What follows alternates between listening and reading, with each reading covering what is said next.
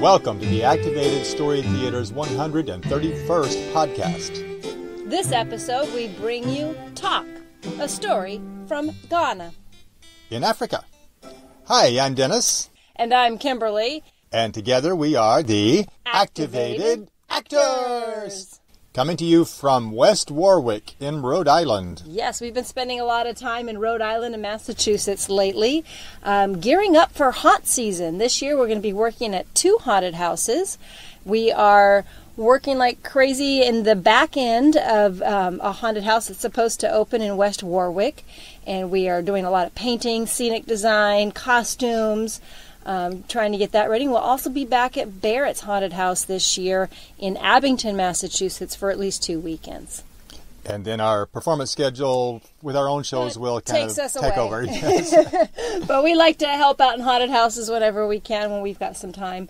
And a special interest in the one in West Warwick that should be opening in this season for the first time because our son is heading that up. If you've been listening to our podcast for a few years, you may remember our son performing with us.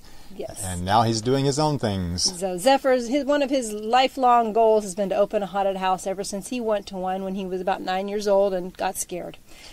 Yes, when he was about 9, he went to the one in Indianapolis at the Indianapolis Children's Museum, which was a really good haunted house. It still is a good haunted house. Yeah. They do great fun for kids especially. They have a new theme every year and love that haunted house. Yada, anyway, yada. so that's where we discovered haunted houses and started falling in love with them. And now we are working behind the scenes and having some fun playing in haunted houses as well as doing what we do with our National Touring Theater. Little sideline for us. Yes. Little fun sideline. We have some upcoming shows in October, and we'll be telling you about that at the end of the story. And now we bring you Talk, a story from Ghana. Once upon a time, in Ghana, there was a farmer, and one day he went out digging for some yams to take to the market to sell. While he was digging, one of the yams began to talk, and it said to him, "It's about time you showed up. You never weeded me. You never took care of me. Oh, but now you come around with your digging stick. Leave me alone." "Oh, my, did that yam just talk?"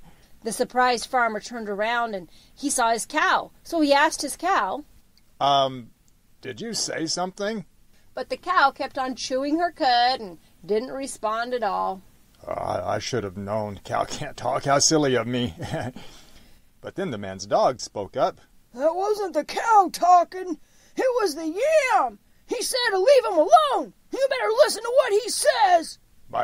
My dog is talking back to me? Oh, how dare he!" And the man became angry because his dog had never talked before. So he took up his knife and cut down a palm branch to whip the dog. "Hey, put that branch down," said the palm tree. Who said that? That couldn't have been the tree. Oh, well, I guess I better put the palm branch down. Put me down softly." Did that branch just speak to me? I better put it down softly, like it said, I think. Yeah, I'll put it down on this stone here. "Oh, get that thing off of me!" This is crazy. I better run into the village and tell people what's happening. So the farmer took off like a bolt of lightning. He ran towards the village. On the way, he met a fisherman going the other way with a net in his hand. "Hey, why are you running?" Well, my yam said leave me alone, and then the dog said listen to what he says, and when I went to beat the dog with a palm branch, the palm tree says, put that branch down, and then the palm branch said, put me down softly, and then the stone said, hey, take that thing off me." "What's so frightening about that?" said the fisherman. Fisherman's net said, "Well, did he take it off the stone?" "Ah!" yelled the fisherman as he threw the net to the ground, and he and the farmer ran and ran until they met a weaver with a bundle of cloth on his head. "Hey, why are you running?" asked the weaver. And the farmer panted, my yam said, leave me alone. And then the dog said, listen to what he says. And the palm tree said, put that branch down. And then the palm branch said, put me down softly. And then the stone said, hey, take that thing off me. And the fisherman continued, Then my net said, well, did he take it off the stone? Huh? That's nothing to get excited about, said the weaver. And then his bundle of cloth said, oh, yes, it is. You'd run too if it happened to you. And with that, the farmer, the fisherman, and the weaver all began to run like crazy towards town. And soon they passed a man bathing in the river. "Why are you running?" shouted the man in the river. Well, the farmer replied, "My yam said, 'Leave me alone.' And then the dog said, 'Listen to what he says.' The palm tree said, 'Put that branch down.' And then the palm branch said, 'Put me down softly.' And then the stone said, 'Hey, take that thing off me.'" And the net said, "Did he take it off the stone?" "You'd run too if it happened to you," said my cloth. "Well, that's nothing to get excited about," said the man in the river.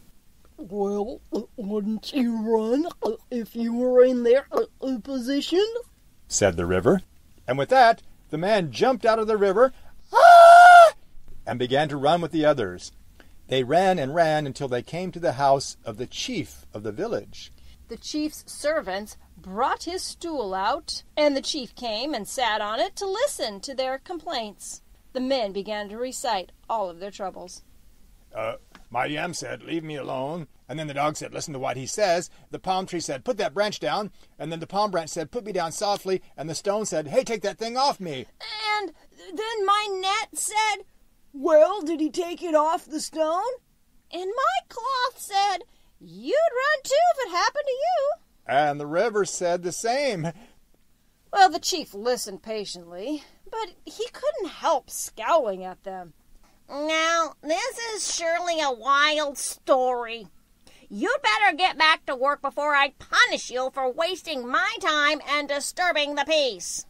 So the farmer, the fisherman, the weaver, and the bather got up and left the village. Nonsense like that just upsets me. And it just upsets the whole village. To which his stool replied, "Yes, imagine that. A talking yam." That's the story of Talk from Ghana. You know, I think that explains a lot. What does it explain? I mean, yams are always yammering. I just don't get it. Ha, ha, ha, ha.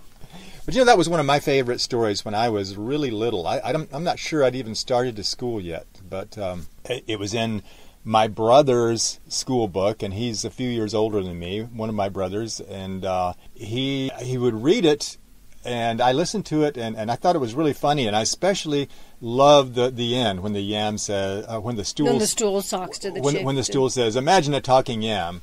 I thought that was really funny. So after all these years, here we are doing this story. And hopefully making you laugh too. Well, like I said, we do have some live shows coming up so that you can come see us in person on stage at a library near you.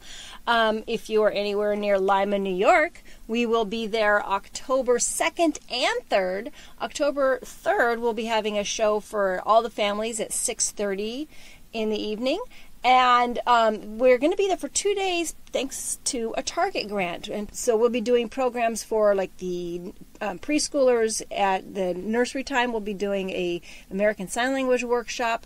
And then we'll be doing some other workshops as well. And then the family program will be on October 3rd at 6 or 6:30. Check our website to make sure that I've got the times right on that. And then October 7th, we'll be returning to the library in Greenwich, Connecticut. Oh, I can't wait for that one. It's going to be a 3 o'clock show, and that'll be for the after-school kids. So come join us after school. Come right over to the library, and we will have some fun. We'll be doing a story with ghosts in it to get ready for Halloween. But not too scary. No. It'll be fun, scary. Then what else do we have coming up? In November, we'll be at the National Theater in Washington, D.C., November 2nd. November 2nd. Part of the Saturday morning series at the National. It'll be our third time to appear there. We're so happy to be invited back there. It's so much fun performing. I think it's like 2 blocks from where the president lives. Yeah, it's pretty close to this. 1600, and the president lives at 1800. No, the White House is 1600, and the... And the theater's 1800? Maybe. I know it's just a couple of blocks. It is on Pennsylvania Avenue. Yes. Right there, close to the White House. Close. So 2 shows there on November 2nd. And then from there, we are heading to Seaford, Delaware. We've also got shows coming up in Wytheville, Grayson, Virginia. So you need to check our website, activatedstorytheater.com. We are on the East Coast right now, so if you're on the East Coast, check our website and see what's coming up near you. We received a total of 12 target grants for the coming year, so we're going to be doing quite a few performances at schools and libraries funded by Target. Funded by Target, right. So hope to see you at a show this year, and we will catch you in October with a new story. Stay spooky. Activated Story Theater is committed to bringing fun, educational shows to schools and libraries nationwide. On stage, we use physical comedy, American Sign Language, imaginative props, and a giant, oversized book to bring multicultural folktales to life. For booking information, check out our website, activatedstorytheater.com, where you can also find out when the activated actors will be performing near you, read a story, or order one of our audio CDs. You can subscribe to this podcast on iTunes or listen on Stitcher. We look forward to your comments and folktale suggestions. Stay activated. Until next time.